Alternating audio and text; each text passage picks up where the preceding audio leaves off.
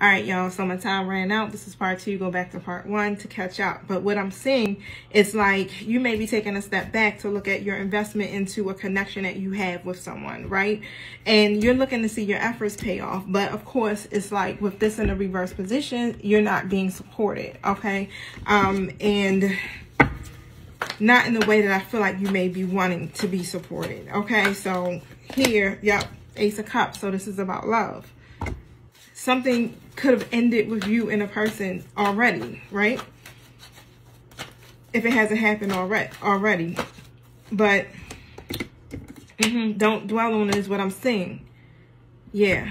5 of Cups came out in a reverse. So this is a period for you to recover. You still got 2 perfectly good standing cups behind you. Don't focus on the spilled milk, right? Don't get stuck. Don't be wondering, hey, should I stay? Should I go? I got the 8 of Cups in a reverse because this is about your journey, your spiritual journey. So this is about you taking this transition or you taking a new path at this point, okay?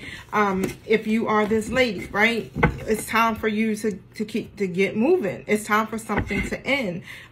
Your story isn't finished. Yeah, look, this 8 of Wands came out. I don't know how it flew out, you know, what direction it lay, but the joint just flew out. So I'm going to take it. So the 8 of Wands is like you want to see progress. And what I'm seeing is that there's some type of stagnation.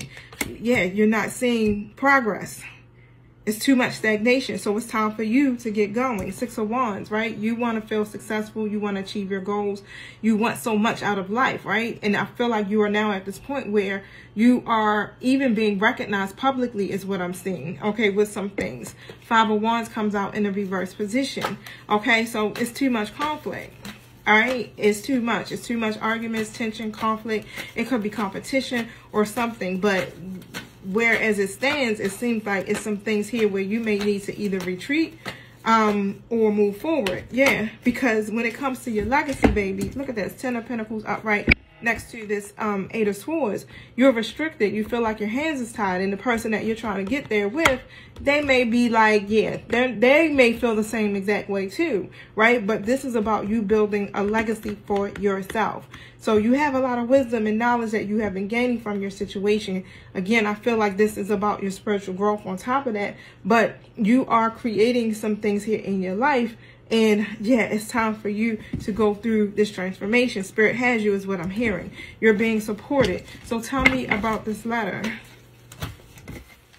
So some things may have definitely taken place through a letter where you may have wanted to decide. You may have decided, look, I got to disconnect myself from some things here. Yep, Queen of Pentacles in the World card in the reverse. So stay tuned for part 3.